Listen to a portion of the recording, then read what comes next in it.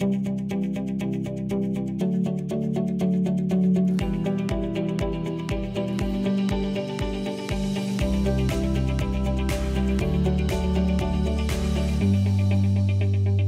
last year, last spring and fall, unlike anything in higher ed and anywhere else, but I'm wondering what this last year, this pandemic year, has taught you about our students. Many of our students are challenged with have economic challenges. They have food challenges. They have daycare issues. Kids are hanging all over them. But right. They are showing up to their Zoom meetings. They're producing amazing work. I always say it's like they're writing it's like, writing a masterpiece while riding a bike. It's amazing that they can do that. And I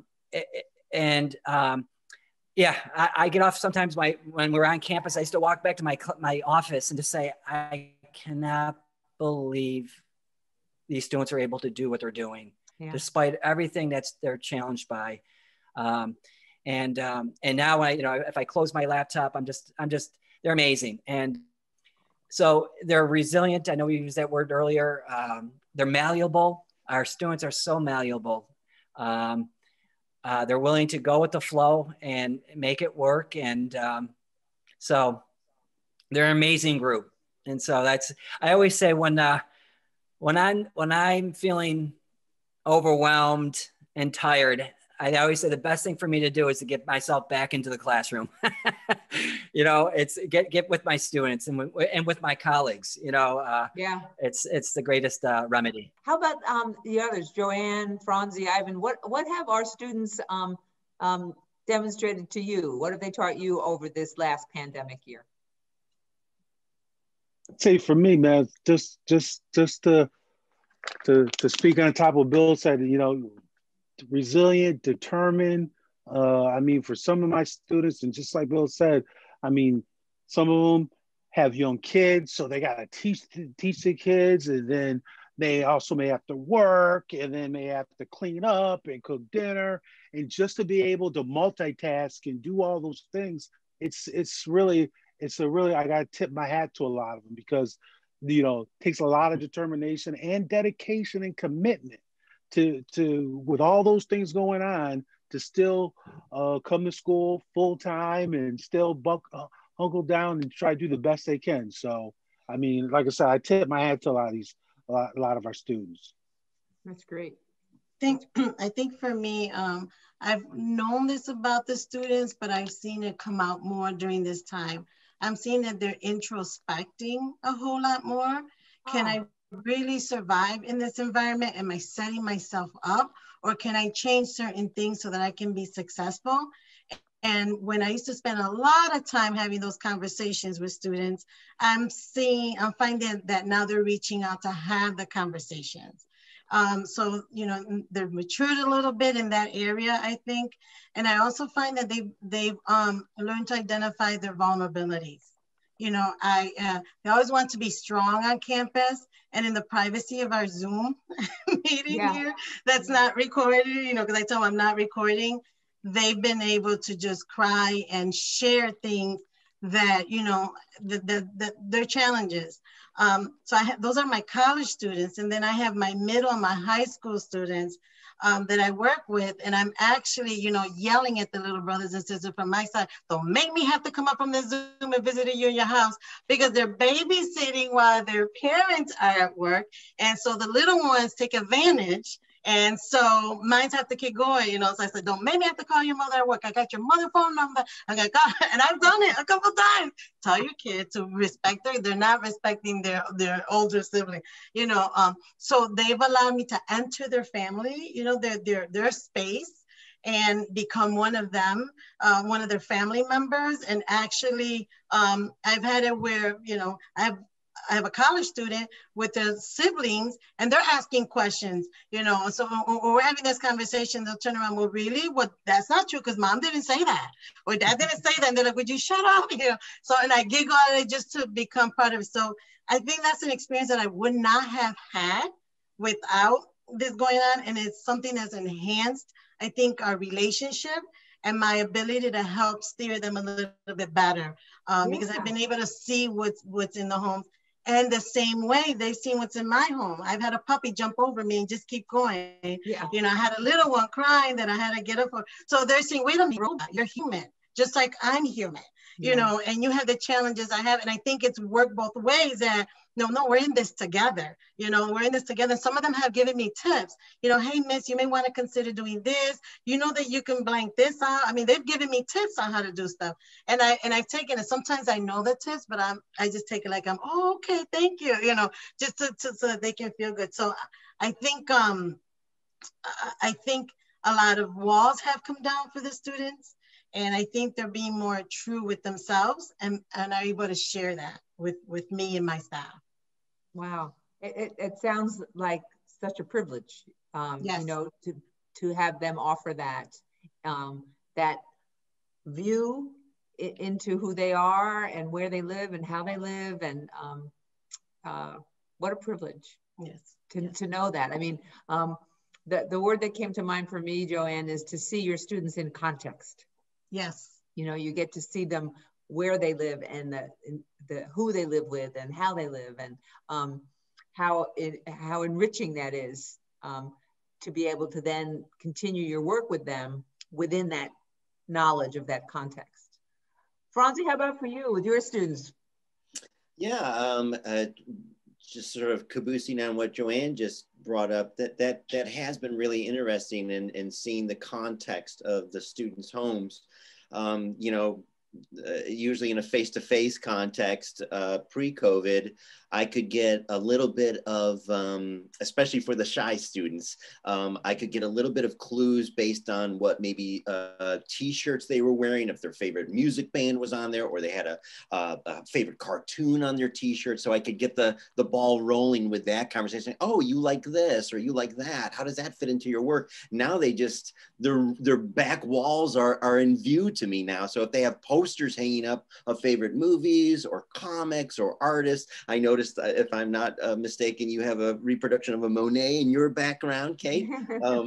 So you get to ask. It's a great signal to start the conversation rolling, and to let them know that you're plugged into their lives too, and all of these life situations and preferences and likes all come together with what we're teaching here. So it has functioned as an icebreaker in those ways.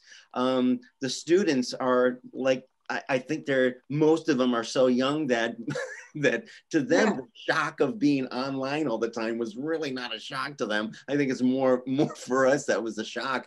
But yeah, I have had, like you said, Joanne, siblings of students in the background, and they become interested in what I'm teaching. So they just start joining the conversation, and I don't have any problem with that.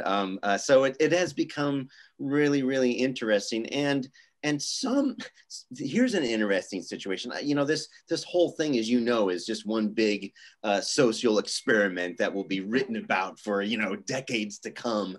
But I had some students that admitted that they felt, not a lot, but some felt intimidated by other students in the art class that had been drawing or painting maybe since they were 6 years old, compared to themselves that didn't necessarily go to a high school that had an established art program. So right now, as they come to MCC, they haven't picked up a paintbrush in maybe more than a decade.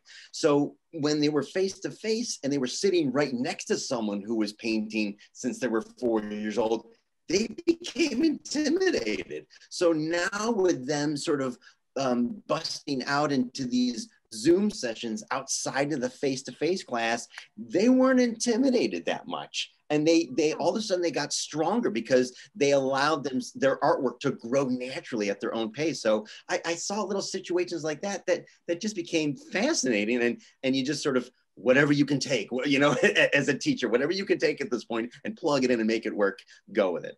Yeah. Yeah, it is interesting. I think you hit the nail on the head there, that this is all one big social experiment. And we're we're figuring it out as we go, but to be able to see the positive pieces and hold on to them and figure out how to bring those back when we're on the other side of this kind of forced experiment. So it brings up for me, you know, my last question of you, and that is, when you do have the opportunity to go back and work face-to-face with students and be face-to-face with colleagues, what will you bring from this big social experiment, and what are you most looking forward to about getting back? I see ways to hold on to some of those elements and usages of Zoom when we do get back to face-to-face. Like, it is just being forced into using that. I think it just made education stronger, and the opportunities. How much are you plugged into these students and willing to sort of raise them up in these first 2 years at MCC? So I think it's just going to make it better for teaching for the students and everybody. That's great. That's great. I would say, for me, honestly, I think this whole experience for me has brought out my creativity, because I've had to be more creative to get students to engage. And I think naturally when we go back, I'm going to bring that into the classroom. And also, I'm going to also be more appreciative of the fact of face-to-face, to be honest with you. And just appreciate not only the students, but my colleagues, and just being able to, again, just be face-to-face and have regular conversations. And I can't tell you, like probably all of you, I am looking so forward to that day. And again, I'm just not going to take that for granted anymore, to be honest with you. I'm just not. I couldn't agree with you more, Ivan. And you know, as we talk about how and when we can bring folks back safely, what I've been saying again and again is we have to use our furniture and use our spaces to create places where colleagues can connect again, where it's comfortable for them and inviting for them, because I have to imagine, and Ivan, you just told me it's true, that people are hungry to connect again, to have that sense of community. And I want to make sure that our physical spaces encourage that, welcome that, safely, of course, because we want people to have a place to say, yeah, how are you, Joanne? Sit down, tell me about it. What's going on? And for me in the beginning, when this first happened, I remember I grabbed some papers from my desk and ran downstairs. And I'm like, wait, I'm in my kitchen. Because usually I grab papers and go to HR, go to the next office. I'm like, wait, I'm not going anywhere. Let me take those papers right back to the room. You know, it was, and I miss it. You know, even still, you know, I send out emails. I'm like, when is it coming back? When, you know, oh, they responded. I'm excited because they responded on a process that we're working on. So like Ivan and Franzi and everyone here, you know, I think I'm looking forward to the day where we can go back in. We made this joke at the church that when we go back in, we're going to be singing, oh, when the saints, we might be marching in, everybody's going to be dancing. So I think that day we'll all be dancing because we can, you know, we can connect again and be together again. But one thing I think I am going to bring in the college keeps Zoom. Zoom has been so beneficial for me to connect with students. So many students cannot stay on campus because of responsibilities at home. But they've been able to work it where we can still have, you know, connect via Zoom. So where, you know, they couldn't stay on campus to have a session, where we can now have that session on Zoom. So hopefully the college decides to keep Zoom, because I think it would help for those students who can't stay. They can come in, take classes and go because they have other responsibilities. I think this is yet another way to connect with them. For me, it enhanced what we've already been doing on campus. Great. Even though we were all forced into it. Oh, I know. That march was something else. March of last year. Was it ever? Well, you know, the one thing I'm definitely looking forward to is getting back into the classroom and in front of my colleagues, but certainly in front of our students. It can't be fully replicated in a Zoom experience, but being in a live face-to-face relationship with our students, so much of what we do and so much of what our students take away from the classroom is nothing so much that comes out of our mouths or what we put on the blackboard or whiteboards or whatever we're using or PowerPoints. It's how we interact with them and how we interact with other students, and they can model that, you know. And I mean, I've had so many students over the years say to me, you know, Dr. Downey, I want what you have. And because I think we're ambassadors to a new kind of life experience. And while we can kind of do that through Zooms, it's not, there's something about that live interaction that I can't wait to get back into. I know this sounds very trite and simple, but the one thing I think I'm going to bring back to my teaching, my new life after post-pandemic here is don't sweat the small stuff. You know, the things that we get hung up on in the classroom or with our student, you know, listen, we've been through it. We've survived much worse. And I think you get back to what we really value and what really is the learning experience. And so I think just it's very simple. Just, I'm not going to sweat the small stuff. That's great. That's great, Phil. You know, I'm thinking about something my mentor told me a long time ago. I think it was, you know, some program review or something. I was department chair and I was freaking out, and, you know, and she said, Kate, don't sweat the small stuff. And most of it is small stuff. Perspective is everything. You're right. Yeah. And that is something that resonates for me when I find myself, you know, ratcheting up like, oh my God, I got to do this and I got to do that. It's like, whoa. Most of it is small stuff, Kate. Just don't sweat it. How do you feel going through what you've gone through in this time being here at MCC? Because you've gone through a lot. What I can say is that, you know, what drew me to this opportunity was MCC's reputation. I will always remember that I was at MCC during a global pandemic, and I will always be grateful for the people that I had the opportunity to work with. Because in the same way that I heard some of the things you sharing about what you've seen your students do, I've seen our faculty and staff do. Step up in incredibly courageous, creative, and resilient ways. And, you know, not everybody reacts to a crisis like that. Not all people react like that. I'm sure you've had experiences where that wasn't the case. I certainly have. But to come in and be the, you know, the new kid on the block, and say, okay, folks, we got to do A or B or C, and everybody just did it. There were no silos. There were no, this is my turf, this, you know, they have to do that. There was none of that. It was just, let's get this done. For our college, because our college is too important to our students and their lives. It's a great thing to have been part of. I am grateful to have had the opportunity to see what's possible when you bring together people who care so much about what they do.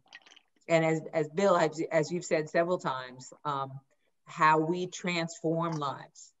And not that being too powerful a driver to stop, to let a thing like a global pandemic stop us. Just bring it together, figure it out, problem solve it, and get it done. And that's what I've been a part of here because of folks like you. So thank you for that.